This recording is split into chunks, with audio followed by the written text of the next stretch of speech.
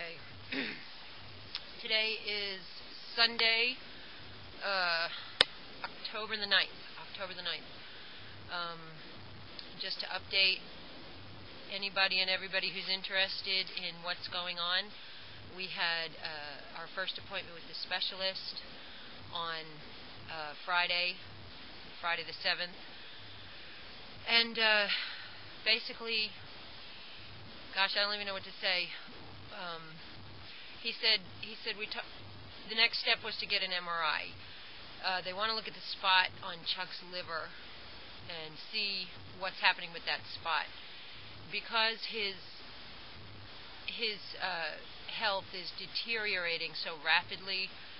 They think maybe there may be cancer in the liver. So we're going to have an MRI done on the 27th to take a better look at that spot. We talked about this 3-drug cocktail that was talked about earlier, as treating this cirrhosis. And basically this guy, after looking at Chuck's case more closely, said that cocktail was basically, he was too far advanced for that anyway. He was just too far along for that. And that was really no big deal to us, because Chuck was in the hospital this past week, and his roommate, who has been living with cirrhosis most of his life, actually endured this treatment. And he said it was a series of injections that you give yourself on a weekly basis.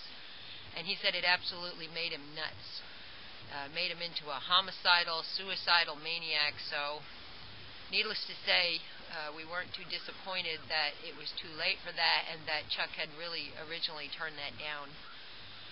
So, anyway, we also talked about a procedure that I guess it's common with patients that have cirrhosis to have the bleeding in the throat, like in the esophagus, the way that the bacteria backs up and everything, and they end up with these like ulcers in the esophagus. And so they put the scope down the throat, and there's stage 1, 2, and 3 of this particular situation. And stage 1 and 2, they treat it with medication. Stage 3, they actually band these ulcers off to try to shrink them and keep them under control. So the specialist, Dr. Witta, he talked about having that procedure done, and we said, of course, we'd think about it, and we figured we'd wait until after the MRI anyway, and let's see what the MRI reveals. So the next trip over there is going to be the week before the MRI. He has to do a lot of blood work. They want to take a lot of blood out of him for various reasons. And then on the 27th is the MRI, and the doctor said we'll know a lot more from looking at that MRI. For those of you who don't know, Chuck was hospitalized on Wednesday because we went in just for some consultation of some sort, or maybe some blood work, I don't remember, and they pretty much took one look at him and they admitted him. As you know, he was carrying like 60 pounds of excess fluid on him, and that was out of control. So we had to get some of that fluid off, and they kept him overnight. And the first attempt at doing this paracentesis is when they stick a needle in the abdomen, try to draw out some of that fluid. Well, the first attempt was not good. They hit the wrong spot, and Chuck was very nervous and very upset. And so the next morning, they got ready to try it again, and they did an ultrasound to find the good spot to hit, which was on the other side of his belly. And then the doctor, sometime after 2 or 3 in the afternoon, finally came, and they drew the fluid out, put a long needle into his belly, which he didn't like at all. He was very nervous and upset about it, but he did okay. And it took a couple of hours, but he drained off about 9 liters of fluid. And needless to say, there was a lot of relief, and he lost about 20 pounds just by staying in the hospital for 2 nights. So, right now he's resting comfortably, and he's just feeling a little weak, and we're just dealing with all the information. The doctor talked about, how long he might have to live, and different situations with different patients and whatnot.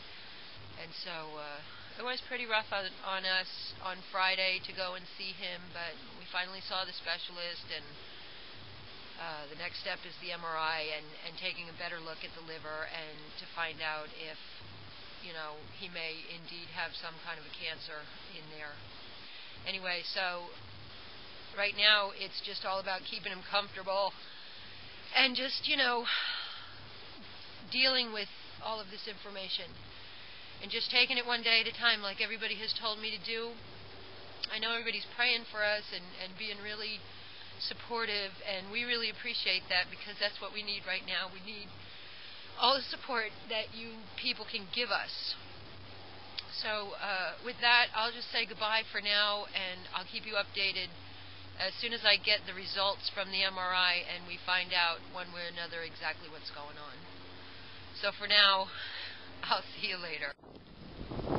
Okay, this clip is for anybody who wonders if I ever get out of the house and get away from it all, get away from the stress, the worry, and the care of what I'm dealing with recently. Well, this is what I do to get out of the house and just to unwind and relax, and that's me riding on my bike.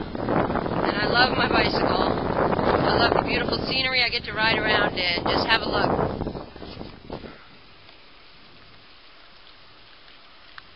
It's just beautiful.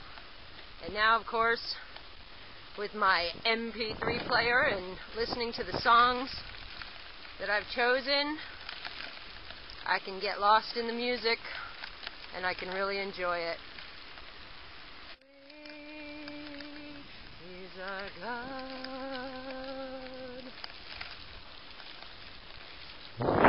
Of course, you can't hear the music, so it's not going to sound as good to you, but with this music in my ears, my voice sounds fantastic. Oh, goodness.